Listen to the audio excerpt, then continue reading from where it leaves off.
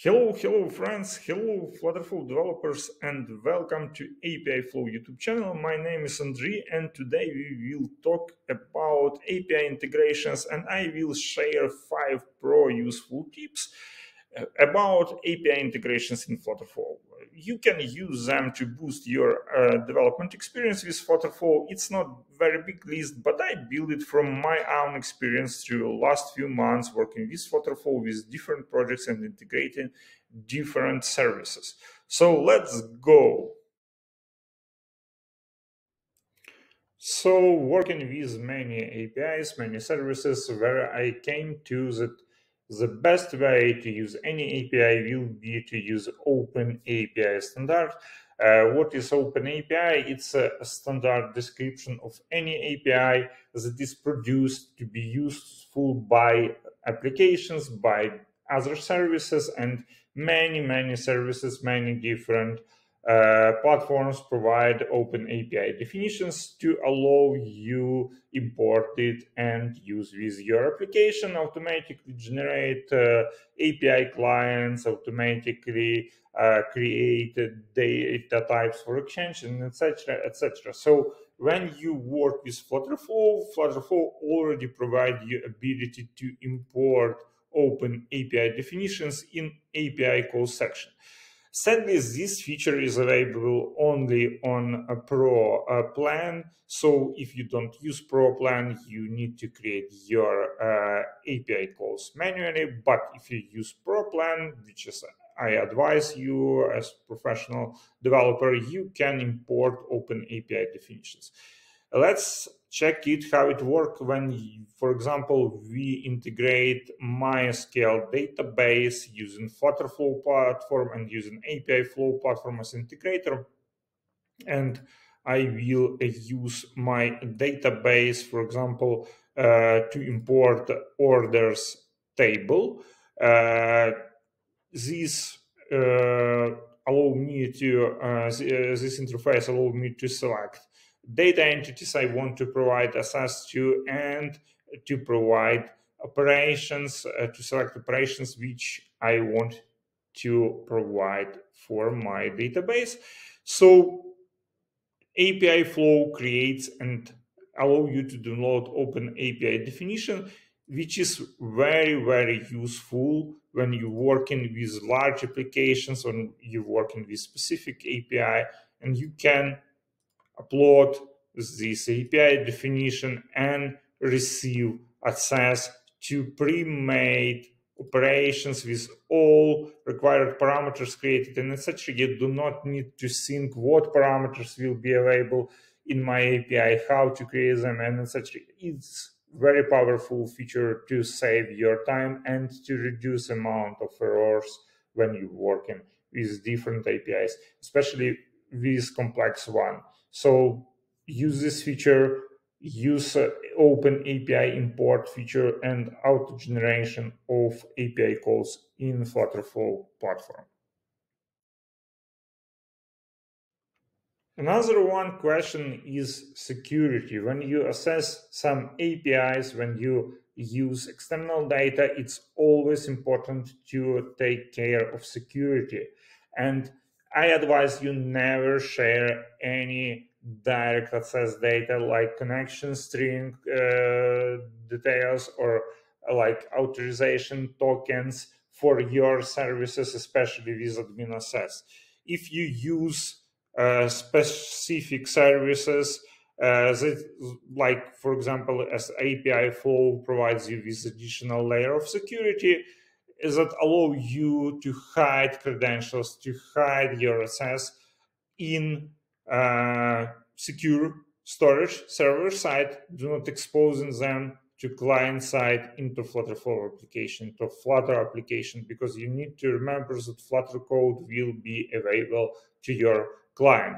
Instead of sharing your access data, which you provide to API Flow generate access tokens that you need to use in your application. And this access token provides access only to APIs, only to endpoints and to data entities that you allow. So if you disable, for example, insert, delete, and update, and save your project, your access token will provide ability only to read data, and the user cannot change it in database. So if you have high risk data and you anyway need to read it into your application, you can reduce level of access, or for example allow only insert new data, so you will not lose any required any existing data.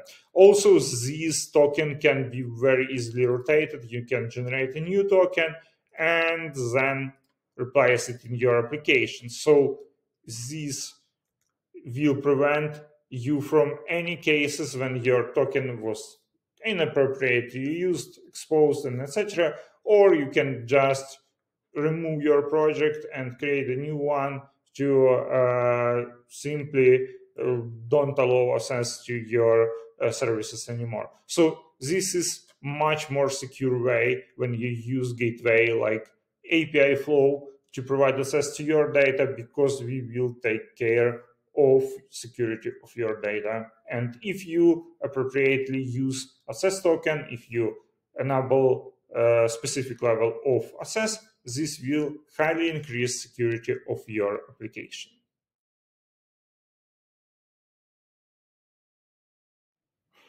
When you work with data from API, it's one of the time-consuming operation is to create actually models to work with your API's result and etc. And how you can reduce time for creation of data models and for parsing of API results. Actually, you can use a very useful trick that FlutterFlow provides to us. It's data models. You can create data models manually, or you create data types from JSON. Creation of data types from JSON I covered in a distinct video, but it's very cool feature, so I won't mention it here. You can query API, receive result, and use this record also to create a new data type. You can import this JSON, for example, this will be order data, and just paste here your order data, and you will see all fields created. Then you can go to your action and just select that you want to parse result as data type, and this is a list. Save it, and you will receive access to structured data returned from your API request. Also, if you can't query by some reason, you can't query at the moment and test your data, you can find data sample in API flow always. Here you can copy this data and also paste it into your data types in FlutterFlow, and this will allow you to create a data type from same data. So you don't need to run test query. You can just copy sample from API actions list, API actions interface in API flow. Using data types is much more controllable way to work with your data. You will receive static parsing, you will receive support for data types, you will receive ability to control which data is available to application. You can remove fields from here, and so FlutterFlow will not parse that part of data and just will ignore it, and inside of application you will have access only to selected fields. So this is a great feature to control your data, to structure your data, and to reduce time for development. I hope you will use it in your applications.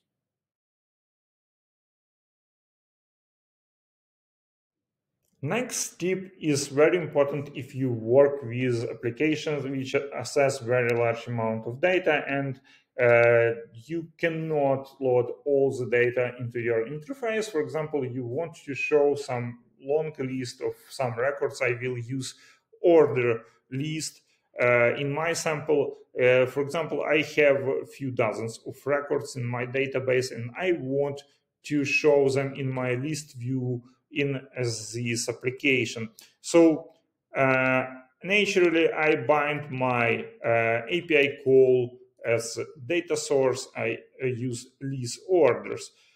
And if I don't do any extra settings, if FlutterFlow will try to load all data from my database. And if I have few thousand of records and then dozens of thousands and even maybe hundreds of thousands, this will cause my application to work very slow, to load data very slow with some delays. I will see like strawberry during loading my application and etc. So to reduce time for load data and to provide ability to receive data in portions, FlutterFlow provides us with the ability to enable infinity scroll. So when we enable infinity scrolls, this actually allows us to work with pages of data, and API flow generates parameters that allow you to work with offset and limit parameters. So you need to configure offset parameter as amount of loaded items, and limit you can set to any limits that you want to preload. For example, this can be like 5 items. So when you load 5 items and then you go to a point when your data is full loaded and you want your user of your application want to scroll down, it will request server for another portion and another and so forward until it will reach the end of a list. But this will reduce load time because your data will be loaded in portions. So let's generate our children elements to be able to bind our data to these little tiles, these little containers. So you can see I already set data type for parsing, and now I will have ability to name my variable and create generated tiles. And now I will bind my text span to item and data structure field order ID, for example. Here I will, one moment, I want maybe to name it in UI ID here, so it will not stretch my view. Here I will bind it to data structure field created. Here I will bind it to my order data structure field status, and this one I will bind to combine text. I will use $, and then I will use data structure field total. Okay, confirm, and I have my list bound. Let's check how it will work in the runtime. As you remember, I bound my list as infinite scroll to my page, so we will expect to be able to scroll this list and receive new data while we are scrolling it down. So when my application is loaded, it loads initial portion, and then, as you can see, it loads more data and more. And if you will have more data, when you scroll down, it will load new portions of data, but it loads very fast. So it actually really helps you with ability to boost speed of your initial application load and then of your application performance. I hope this tip will be also useful for your application.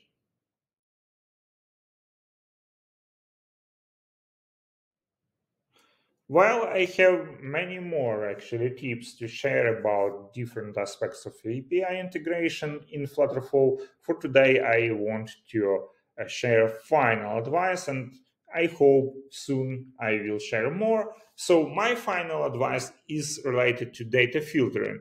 Sometimes developers ask me how better filter data, and some even try to find some approaches when they load big amount of data into application and then, for example, filter it using built-in filter conditions in FlutterFlow. This can be very dangerous technique because if your amount of data is very large, it actually will consume long time to filter all lists, and it will use much memory in your application, which is very very affected, can very affect performance of your application, especially on mobile devices. So what I advise, always utilize ability to filter data to your server. So when you have API request, you can do this using API flow and using filter field, which allow you to create complex filter, or for example, using special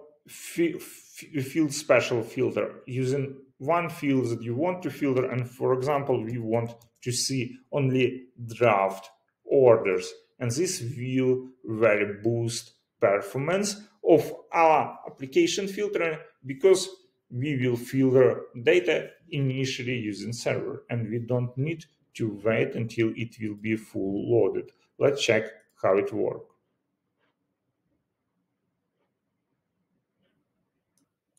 So when our application is loading, as you can see, initial data load is very fast because we use server-side query, we use server-side filtering, and besides, it's the debug mode, and it's anyway, it takes some time. It works very fast because it do not use extra operations in our application. So please use server-side filtering when it's possible with APIs that provide you parameters to filter your data, and this will highly reduce load on your client-side code, on your client-side application logic. I hope these tips will be helpful for your development, for your application performance. Thank you for your attention, and have a nice day.